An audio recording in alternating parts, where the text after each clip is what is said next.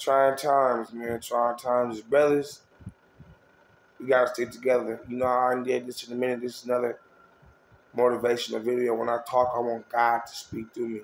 I ask God to use me as a vessel to bless all my people, my chosen people, and those who wasn't chosen, who were chosen to be a part of the life plan that God made for each and every creature that He made on this earth. Now, as we know, I love my mama. I don't have any children. I love my sisters. I love my aunties. I don't have children yet, right? I love my grandmothers, right? And I forgive them, you know, because a woman growing up as a single mother, your mother can't teach you how to be a man.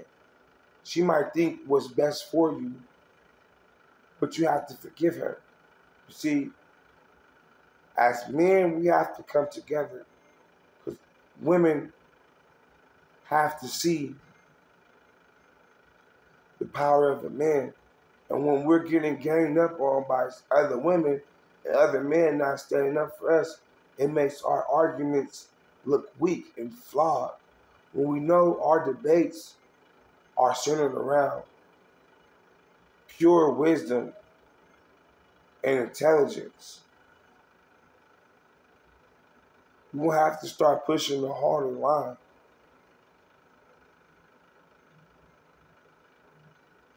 You know, it's a movement where a woman thinks she can actually, you know, do what we do. You know what I mean?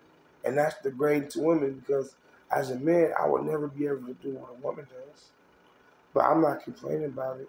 I'm not saying I could just, you know, I don't know. This Western world that we live in with these women, bro, it's different. I'm going to tell you why it's different because they're so entitled to the point where you don't coddle them and talk to them nice. They feel like you're doing something wrong. Are you oppressing them? But true love is getting them out of that coddling feeling. No, you got to shake her up. This is real life. That's what true love is. And some people never had this. Some people are unable to receive your love, chosen ones. They think love is hate and hate is love because someone tells them that this is that and that is this. But in reality, in the actuality of God, that is that and this is this. You see, it's all a trick on your mind. You know what I mean? They gonna say, "Oh, you ain't doing nothing wrong. It's okay." But as a man, I prefer somebody tell me, "Man, you need to do better." You know what I mean? You need to put in more effort. You know, I got this thing going with my life to where I'm at a point where I want to do better. You know what I mean? And each day goes by, you know, this thing is still going on active every day. Like I practice this shit. I got my mind right. You know what I mean? I got a lot of shit written down. I got a lot of plans for us, for America, for society, for the new world. Give me time. Jesus started his message of preaching when he was 33.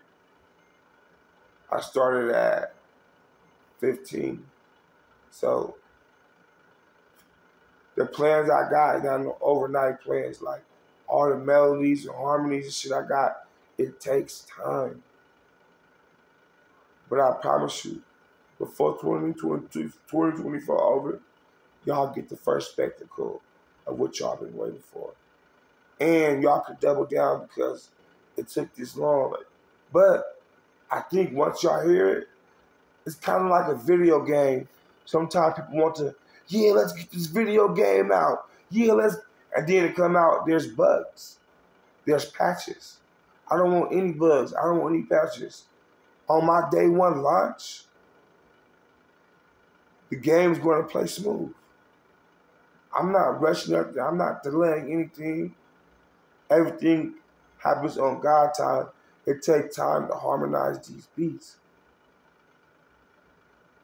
It take time could think of these words to captivate your mind. It takes a special type of person. Like, I'm not working on one thing, I'm working on 50, I got 50 uncompleted projects. I can put it like that. So, but I have so many different type of emotions, and I'm recording things on different hertz and frequencies. I'm learning about cymatic and the frequency of sound. You know what I mean? And the point, it will be clear when you let the woman know, like, you know what I mean? You can't walk all over us. That's my brother. White, black, Japanese, whatever. That's my brother. We will not stand to let you run something in the ground, no offense, that we built. American men make sure the gas is running. American men make sure your car get fixed. American men is the ones that protect your border lines. American men are the ones on the front line in the Navy. American men, shout out to the United States Army too. American men like me, like you, like your son, you know what I mean? And lessons to the men, do not compromise your masculinity for anybody who wants to put pressure on you and want you to fold and say, oh, you're not doing what I want you to do. So they're trying to change you because they want you to be a certain way. But you a man and you stand on principles, and the woman don't understand. You're not going to get a man to do what you want by talking to him and belittling him like that. He's not going to be like a woman, well, I want to be a part of the group, so let me just listen. No.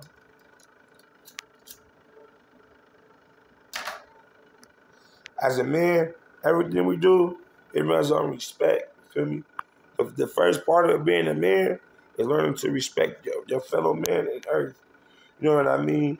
Women don't respect each other. They respect the fact that they coddle each other's feelings. I dare you today, right now. You stop coddling a woman's feelings and tell her what it is.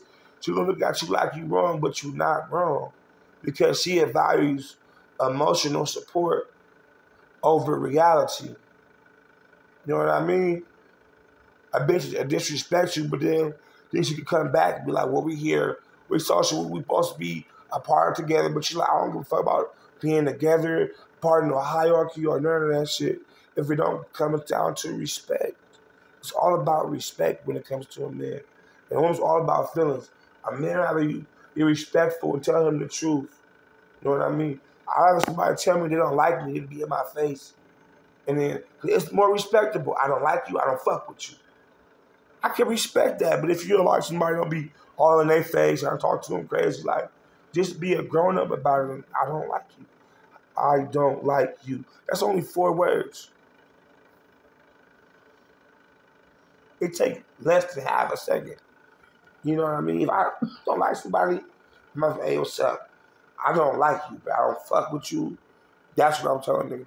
Niggas don't got heart like that. You know what I mean? Niggas fight the other way. Niggas be scared to fight.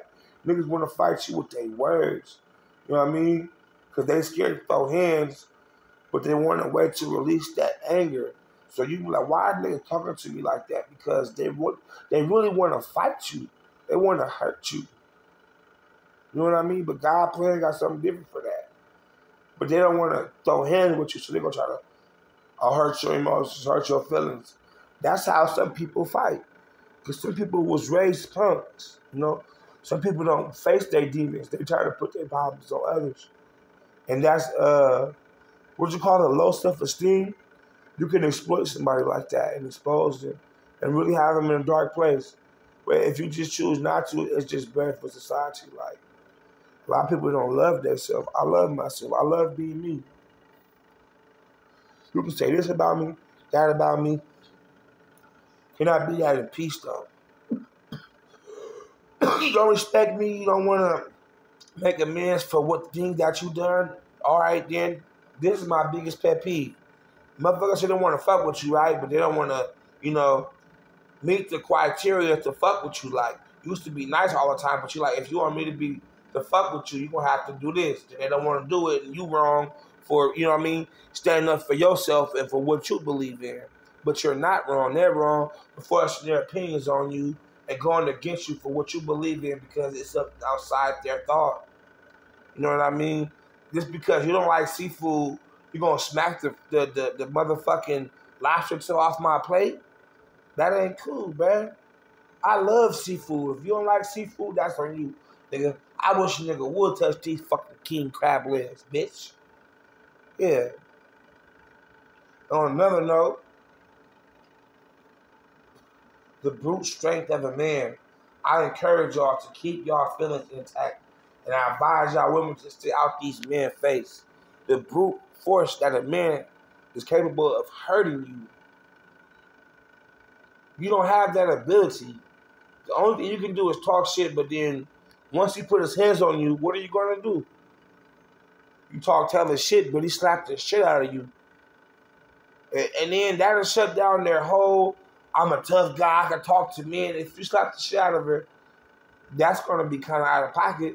But then what does she do? She gonna fight you, throw hands with you. She gonna call another man, or she gonna talk some shit. So I don't believe in putting my hands on these women, but push the bitch and make her fall on her back or something on her. But then when you push her, make sure like you push her on the grass, not the concrete. You know what I mean? But if a woman is this, what men they don't understand. With men, if you was another man talking to me how you was talking to me, it would have been a fight, a shootout, or whatever. You know what I mean?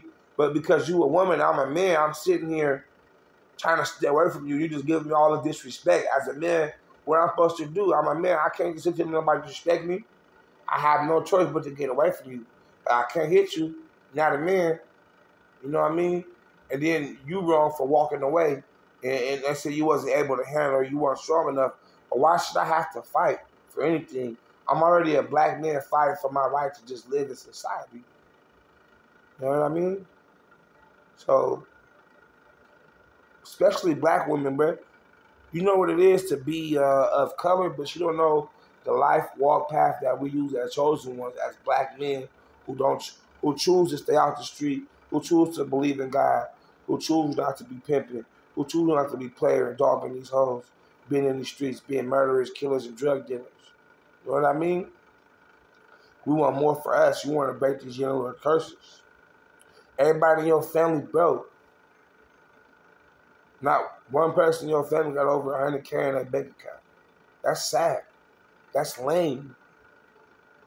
I'm getting to this money. I could be boosie. I could be fake. But I choose to be a real nigga. I choose to stand on principle. A lot of people don't stand on principles. As men, I'm telling you to come together and stand on principles. We are the army of God. A woman is a reprobate. If she's not here to help you, she doesn't deserve to be on earth because her whole existence was to help you. And if you're not protecting a woman, you don't deserve to be a title of the man because your role is to protect women. When you see women getting hurt or harassed, we protect them. But how many women out here cooking and cleaning? But how many men out here helping, protecting, fixing these women's cars, keeping these motherfucking borders safe? Men is doing all this on a daily basis. And a woman says, I am the table. When the man made the table, he's supposed to bring the food to the table. When you already got kids, all you bring is plates and forks and kids. And you know what I mean? And all the pain he's been through, you can't even acknowledge it. So it's like, why would I even sacrifice my life, my hard time, my money for somebody who don't even, you know what I mean, can't even relate to my pain as a man, or you can't even, you know what I mean, relate to my struggle or my hustle. You know what I mean? It is a man, it's not nothing just to be used. A man is something to be respected. A man is something that you should honor and cherish, just like you should honor and cherish a woman. Men are not just expendable. See, what happened is we awakening up, right? And the women never coached them. But back then, all the old heads that was black, Yeah, young man, you gotta watch out for these women. You gotta keep your head strong and get your money. Don't believe these hoes. It finally snapped, and now it's a great awakening. They call it the red pill movement. Now we've been trained for years since our grandfathers been telling us, don't trust these bitches. But all these women been getting taught as all these men ain't shit. They gonna listen. You see, it's a blockade because now we waking up. They don't have any more tactics. This is all they know. No, I'm terrible. Take care of me. Ooh, shake my ass. Because that's all they know. They don't know how to be thoughtful, use their brain to cater to a man, to follow God. They haven't been taught anything else. So you can see they just keep regurgitating the same thing. And this is not the 1990s no more. This is 2000. That shit don't work no more. And they don't have no other game plan. Can a woman say, okay, well, this is how you treat your man now? No, their whole game plan was finesse. Now niggas starting to wake up. Nobody, you can't finesse nothing. And you get mad and saying men ain't men no more and all this. What really is mad is you can't take advantage of them and they're knowing their worth. And you feel some type of way about it as if they're evil. But really, you just trying to justify your ego getting hurt by these men not catering to your ego because you think you a queen and everything. And once the man don't treat you like a queen, treat you like a regular woman, you know, you get mad and you want to sabotage this man's life for him not kissing your ass. And that's very evil and that's very real. And as a man, it's not our position to kiss anybody's ass. As a man, you can kiss my ass, bitch. Because if I have my child, I see your mama had you. You came out of me first. You know what I mean? So we have to be more strategic in the ways that we get into these women's minds. Because all they know is what's in the past. They don't know nothing about the future. All this shit they've been taught is not working no more, and they don't know what to do next. They're confused. They don't understand that it's a new era, it's a new time. All that bougie ratchet shit, take care of it. That shit not gonna work no more. You know what I mean? Y'all need to come up with a different strategy. I need to go to the drawing board and figure out a new plan because your time is up. It's time for real men to stand up, stick together, and start rising. And it's time for all women to listen and bow down to God. Instead of trying to have a man bow down to you, you need to try to bow down to something. You want a man to bow down to you, bow down to God.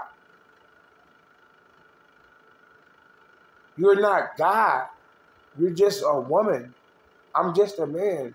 We're just human beings. We're not.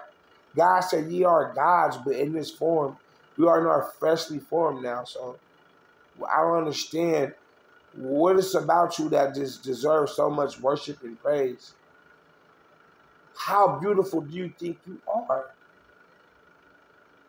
Baby girl, you look good, but to the point in your mind when you think you just goddamn fine, and that's okay, but you don't think that's a little bit delusional? You be in the mirror for hours putting on clown makeup, fake nails, fake hair, but you say you want a real nigga though. You don't want a nigga with baggage, but you got baggage, loose pussy, kids, problems, and baby daddies, and debt. You know what I mean? But you both accept you with all this baby daddy drama. But we got one baby mama, you got 3 baby daddies. But you ain't gonna fuck with a man who got 1 baby mama. But you want a man to fuck with you and you got 3 baby daddies and take care of your kids. Do y'all think we that dumb? Do y'all really want to? What is it about a woman? Why do you want to take advantage of somebody so bad? Like, why does power corrupt women so much? Like, why can't y'all just be happy with what y'all got? Why do you have to feel better and have to step on somebody? Nobody wants to go through those emotions. Nobody, as a man, all they want is peace, sex, and sandwiches. You know what I mean? Especially if you're giving them no sex. If you can't have no peace and you ain't making us no sandwiches, what are you good for? Bruh, I had thick tongue bitch at the house. I'm feeding her, she ain't giving me no pussy. She ain't cleaning or nothing. I had thought to myself, she trying to come up and trying to smoke, the bitch ain't got no weed. I ain't got no weed, bitch. And that's when I really start I remember I really started to see myself work and seeing what I was doing. Like, I'm cooking for her, I'm cleaning, I'm smoking with her. The bitch will never cook, she'll never clean, and she'll never got no weed, and she'll never give me no pussy. While I'm in this house catering for this bitch, she on my house smoking my goddamn weed, dropping ashes on my phone, eating my food, and ain't throwing no pussy, won't even suck a dick or anything. I'm sitting there like, bitch, at least I don't even want your body. Bitch, when you come over here, bring some chicken or something, bitch. Steaks or potatoes. Contribute. I'm done. Y'all have a good one.